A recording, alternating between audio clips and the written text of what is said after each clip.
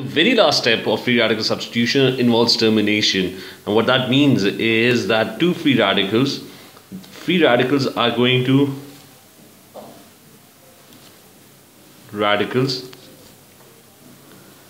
end up combining with each other. So free radicals get used up. What happens is that in the previous steps a lot of free radicals were formed, and what a free radical is, for example, you have a methyl radical which was formed in the earlier steps. Now this methyl radical would try to complete its bonds. So what it can do is, if it meets a Cl radical which was also formed in the previous steps, the two can join up. They can both pair up their electrons and they can join up, and they could end up forming a molecule of CH3Cl, which is chloromethane. So you have all these different free radicals which were being formed in the previous steps, and those free radicals they can either continue on the path of propagation, or they can all combine and join up and they can form different molecules. For example, let's look at the previous steps. So you have a free radical over here which is a trichloromethyl free radical. Then you have a Cl radical as well. So there are lots of free radicals being formed in the previous steps. Here's a dichloromethyl radical formed. A Cl radical was also present in this particular step.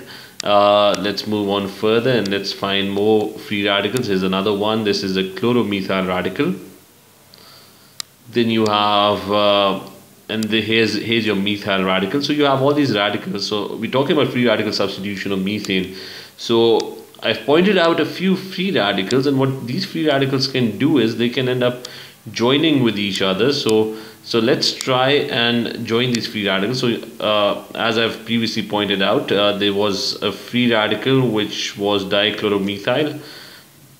So it was dichloromethyl radical. So there were two Cls, and it could end up joining and combining with another Cl radical, and the two can join together, and when they join up they're going to form trichloromethane. There would be three Cls in the molecule. So any two free radicals formed in the previous step, they could end up joining with each other. Let's do a few more questions. We can have two methyl radicals. So I have a CH3 radical which is in need of one more bond, and I have another CH3 radical which again also needs one more bond. So they both can join with each other and they could end up forming a molecule of ethane. The two methyl radicals can join up. So there are plenty of different combinations that could occur when different free radicals which were being formed in the previous step, they can end up combining with other free radicals in the same steps, and they could end up forming molecules. And the range of molecules, the type of different molecules could be, there could be lots of different combinations. So you could have a CCl3 radical, and that CCl3 radical could end up combining with a methyl radical, and these two could end up forming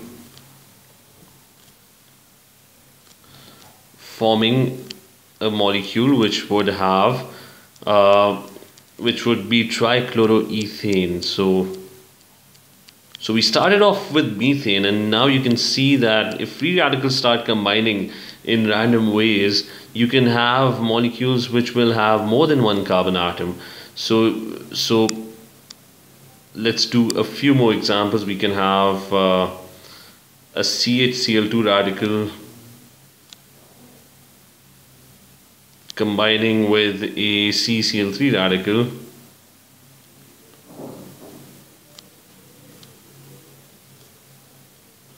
So the movement of electrons is represented by two half arrows, and they could end up forming an ethane with 5 chlorine atoms in it.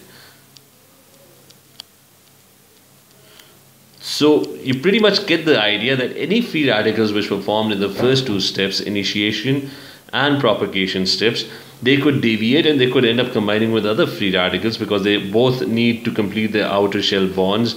All free radicals have unpaired electrons, so what they can do is they can simply join up with each other, and they could end up combining different molecules. So lots of different combinations are possible. So the last step, termination, You just have to keep your mind open about the possibilities of different compounds that could be formed in the last termination step.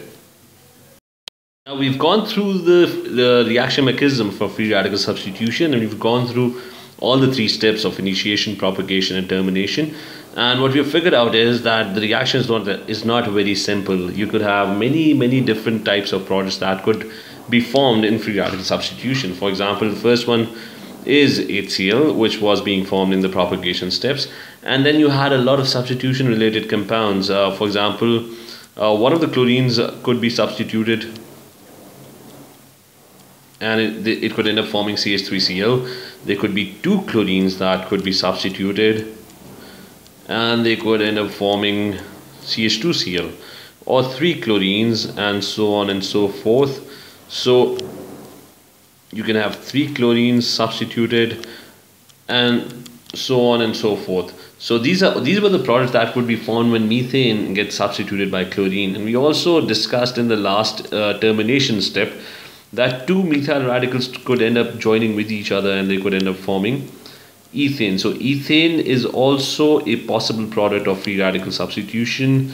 Then you can have a methyl radical bonding with a chloromethyl radical, and they could end up forming an ethane again, but this time one Cl would be substituted because it's a chloromethyl radical joining with a methyl radical. So you could have all sorts of combinations, and this list can continue and go on as more Cls get substituted in ethane. So you can have all the isomers of ethane which have chlorine substituted in it. So you get a number of products. What you don't get is hydrogen gas. H2 gas, remember, is never formed.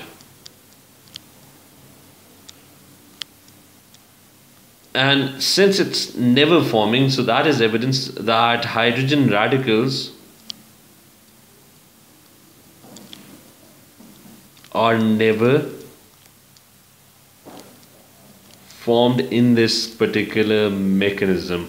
Because if two hydrogen radicals had formed, then in the termination step, the two hydrogen radicals could join up and they could combine to form H2 gas. So that's one thing that you must remember, that hydrogen gas is never formed in the free radical substitution mechanism. You get all sorts of different products, but not hydrogen gas. Another important point about free radical substitution is that sometimes, because the whole reaction mechanism depends on radicals, and if you have more radicals, the reaction would be faster. So what could be done is that sometimes tetramethyl lead, so this is tetramethyl lead 4.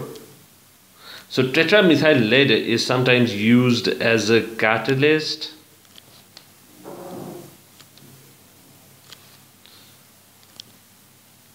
and the reason why it could act as a catalyst is because it's a source of methyl radicals. So if you have more radicals,